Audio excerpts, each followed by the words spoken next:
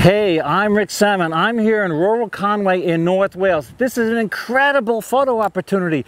I'm photographing wild horses in this really remote area. Now listen, when you're photographing white subjects against a dark background, what you want to do is you want to have your highlight alert on because you don't want those white areas overexposed and washed out.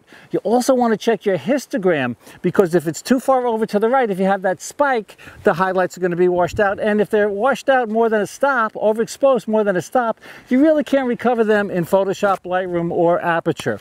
Well, listen, let me get a few more shots. I'll catch you later.